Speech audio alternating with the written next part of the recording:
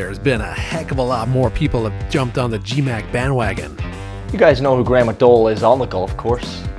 Let's see who GMAC is off the course.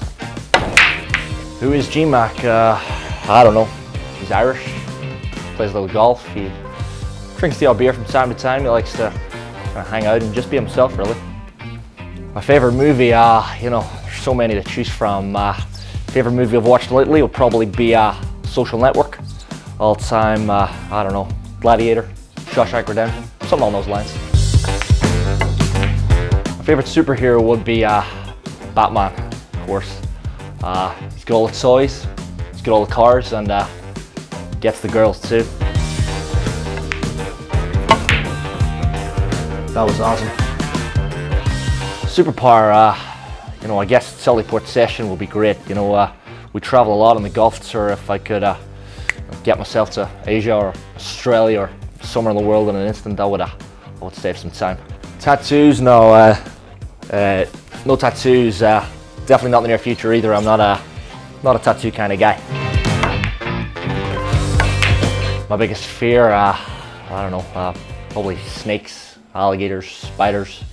Yikes. Biggest weakness, probably a cold beer. I just can't resist them. Typical date night for me, probably dinner and a movie. Definitely dinner somewhere, dinner and drinks, something along those lines. So my hobbies outside of golf, I'm a big sport fan, I love all sports, mainly football, British football, soccer as you guys like to call it, big Manchester United fan. But yeah, I just like hanging out really, you know, golf's such a busy life out there, you know, just sports, TV, going to the events, movies, just hanging out really, you know, just love to come home and chill out, have a couple of cold beers and relax. Us sportsmen, we're pretty superstitious guys, you know, I like to have certain things on line before I go to the golf course. I only use my white tees, my lucky white tees. Got my off the ball tees here, my lucky marker, but I just everything's gotta be in line before I go to the golf course. So pretty superstitious guys as golfers. If I wasn't a golfer, what would I be? Broke.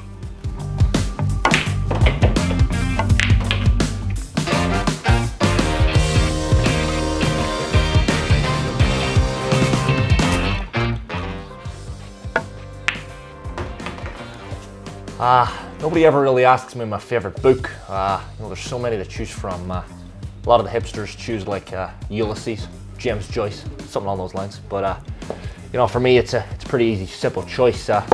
Killa, it's the autobiography of Kevin Kilbane. 110 caps for the Republic of Ireland, and most recently a star of Dancing on Ice. Twinkle Toast, I think we call them. Y'all come back now, you hear?